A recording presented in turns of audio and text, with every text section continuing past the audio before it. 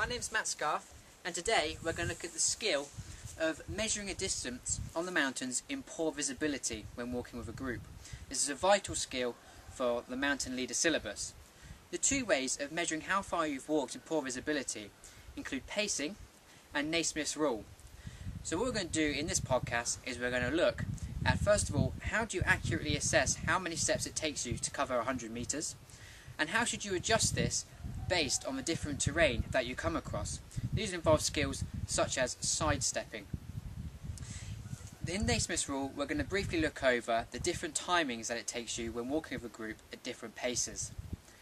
Now, this podcast goes on the presumption that you already know how to accurately take a bearing on a map and how to walk on that bearing. It's also very useful if you know how to look at the immediate landscape around you and translate that onto the map, so when you reach your point, you know you're in the right place from your pacing. So, let's have a look at pacing. Okay, so when you're first pacing out your distance over 100 metres, first of all you need to make sure the point that you're walking to is accurately 100 metres away. In this case, it's the telegraph pole just in the distance there. It's also ideal that you do this on even ground and also fairly flat ground, just so you have a really good baseline measurement off of which to work off of when you come across more uneven terrain. Okay, so there's two ways you can count your paces when walking the 100 metres. One is to count every single pace you take. This would be like this. 1, 2, 3, and you continue in this manner for the whole 100 metres. The method that I personally prefer is double pacing, and this is where you count on every second step. So for example, this would look like this. 1, 2. The reason why I prefer this method is because it involves less counting, so the numbers you're counting up to are lower, and in conditions of poor visibility in charge of a group, it can be quite stressful, so you need to give yourself every chance to simplify things. So here I am at my start mark, in line with the bag, which is 100 metres away from the telegraph pole. So, I'm counting every double pace, and I'll see how many paces it takes me. 1, 66, 67, 68, 69. So, it's taken me 69 paces in order to do this 100 metres. You should do this several times so you get an idea of just how many paces it takes you to cover 100 metres. If you're varying by 1 or 2 paces each time, then just do 3 runs and take an average. If you're varying by more than 3 or 4 paces, then really you need to check your stride length and make sure you are walking with your natural gait. What happens if you're covering distances of more than 100 metres? How do you make sure you keep count of every 100 you cover? There's a few ways of doing this, and basically the best way to start is to stop every 100 metres consciously. And most people will pick up several stones, or they may have certain beads on their compass string to which they can pull down and mark off each 100 metres. But if I now have to travel 300 metres, at the end of this first 100 metres I have 3 stones, so I take one out. Every 100 metres I do this, and so then I know when I have no stones left, I've reached the distance that I was planning to get to. Okay, so what happens when the ground isn't totally flat and free of obstacles? First of all, on different gradient slopes, it really just comes down to experience in knowing how many strides it takes you to cover a certain distance. For example, some people who are very experienced could look at a slope, such as this hill here, and if they were walking up it, they could say, well, that's going to take me 80 strides as opposed to my usual 65. But really that just comes with experience, and you have to practice it. When you're in poor visibility, you often want to stick to your bearing as best as possible and not veer off away from it. So if you have a slight obstacle, such as this rock, in your way that may potentially chop your pace up, there's a very simple way to deal with it. If I'm approaching the step, I might count my paces something like this. 1, 2, 3. So what you do is you just take an extra couple of little small steps in order to get over the rock and just approximate if you've covered a stride. It's a very simple way of just approximately measuring the distance you've covered. If you come across a bigger obstacle, sometimes you may have to sidestep around the obstacle, and this is something we'll cover now. Okay, so in poor visibility and when you're trying to stick to a bearing, quite often you can come across a big obstacle such as this rock.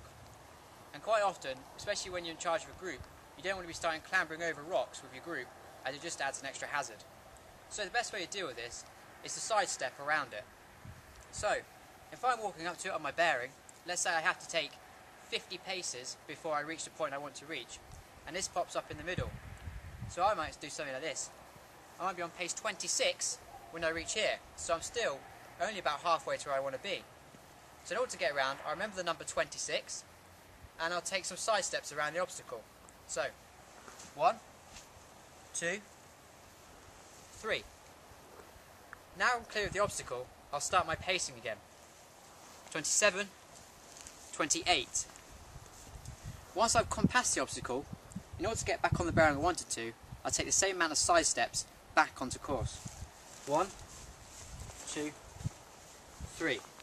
And again, I'll now pick up my pacing and carry on to 50. It's an effective way and quite an accurate way of scooting around certain obstacles that may come in the way and affect the safety of your group.